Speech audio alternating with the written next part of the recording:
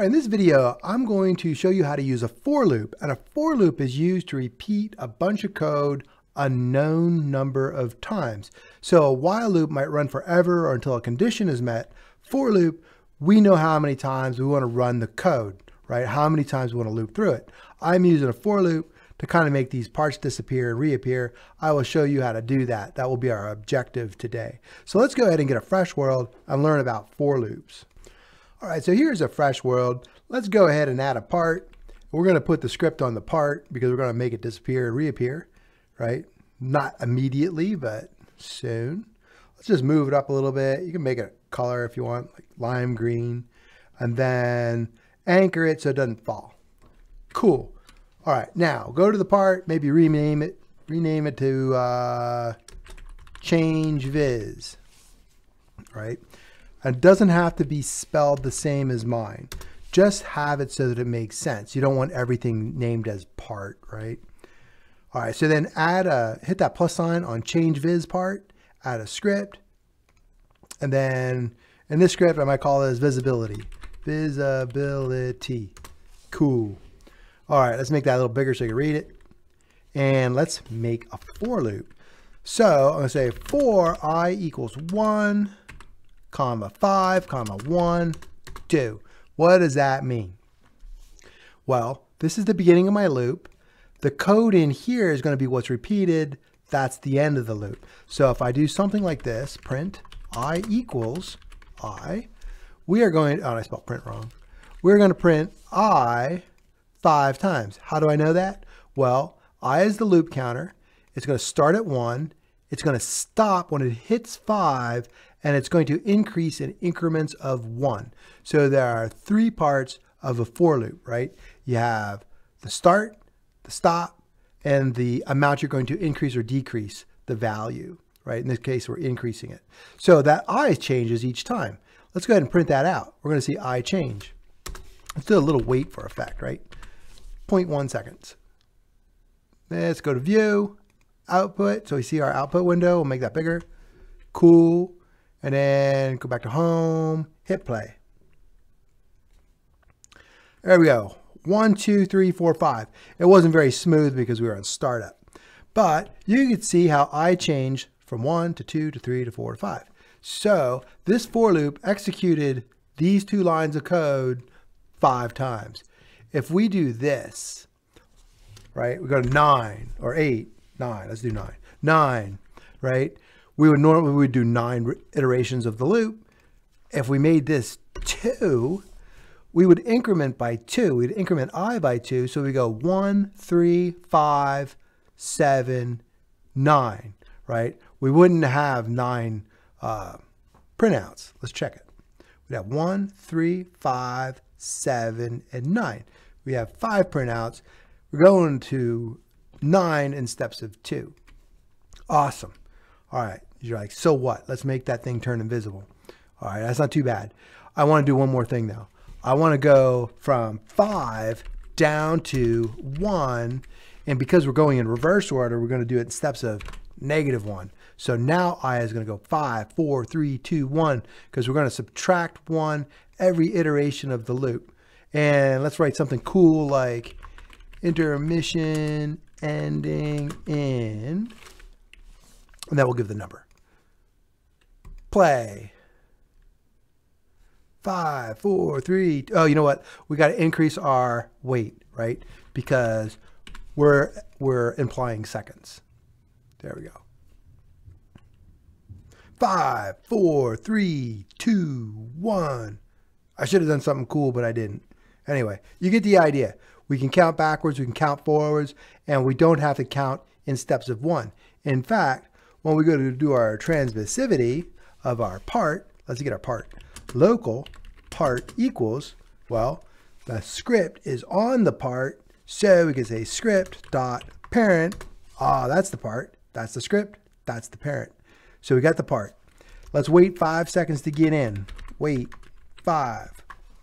All right. Take a look at the part real quick. Go to base plate. See that part? Transparency. That's what we want to change.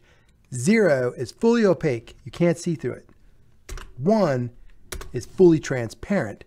You can't see it at all, right? It's invisible, right? So 0.5 is 50% transparent. So we need to go from 0 to 1, right? We're not going 1 to 5, we're going 0 to 1. Let's put this back to 0. Cool. Let's go back to our script. We need to go from 0 to 1, right? And we need to go in steps less than 1, right? We need to go in like 0.1, right? Because we did 0.5, that was 50%. So this is going to be 10%, the first iteration of the loop. Then it's going to be 20%, 30%. This is often called decimal percentages. It means between 0 and 1, right? When you use normal percentages, you just multiply everything by 100. And this 0.1 is going to take this, or that 1 second. That's too long. Let's make that 0.1. Cool. And now we got our I. We'll just make this I equals, right? Because it's not intermission, right? And then we'll say part transparency equals I. And that's going to work out great, right? Because it's going to start at 0, 0.1, 0.2, 0.3. You got it. Let's play it. We'll wait 5 seconds. And voila, it's gone. Notice this. Notice this round off error, right? Because we're using decimals, so now we're going to start getting round off error. If we're using integers like 1, 2, 3, 4, or -1, -2, -3, then we wouldn't get that round off error, but with numbers we do. So if you look at my stealth mode video, you'll see in my visibility drink, you'll see that I make a buffer in case of round off error. We'll get more into that. Just know that that's about 1, right? That's really close to 1. That's really close to 0.9. You just have a little bit of error on there. All right, so let's get rid of that. We got to fully invisible. Let's go ahead and switch directions. I'm going to copy this, Control C, Control V, paste that, right? And then let's go from 1 down to 0, and since we're going in the opposite direction, we're going to do a -0.1. That's going to make it reappear. You might be asking yourself, why am I doing these indents? Well, since this is the beginning of a code block, the for loop, this is the end of a code block, this is a code block, right? We usually indent when we have a new code block. And you'll get better at it. You just mimic me for a while and then you'll start understanding it, right? It's more for organization unless you're doing Python. And Python, if you get this indent wrong, it's an error. But in Lua, you don't need to do that. It just looks sloppy if you don't do it. Let's take a look what we got. All right, so this should disappear. There we go. And then reappear. Cool. All right, let's do this. Let's hit the stop. And now I am going to wrap this whole thing in a while loop. I'll say while true do. And the end of that while loop is going to be way down here. And you can see how we kind of messed up our code block. Check this out. Our indents aren't right, obviously, because this is the whole code block. Let's go to Format, Format Document. Oh, look at that. Cool beans. All right, so everything in here is in the while loop, right? That's the end of the while. That gets really tricky over if you get too many loops and stuff. Let's go ahead and just put like a tiny wait in here. Actually, let's make a variable called pause, right? We'll do this. We'll say local RND for random number generator.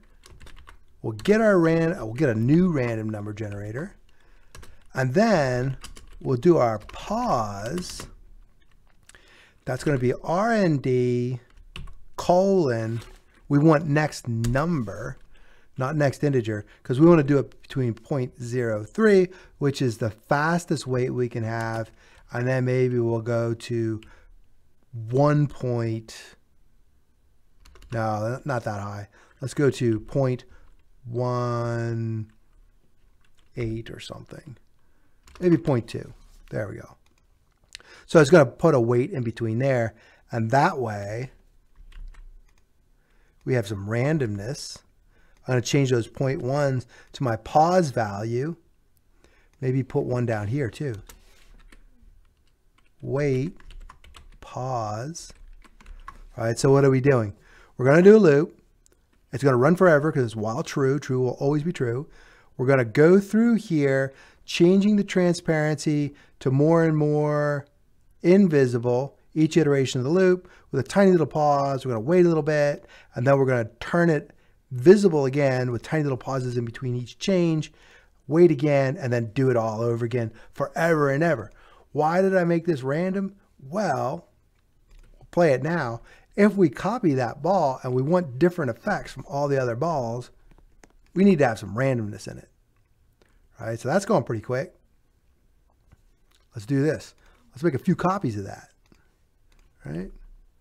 Let's say I have collisions off, so if I hit Control D, I duplicate in place. All right.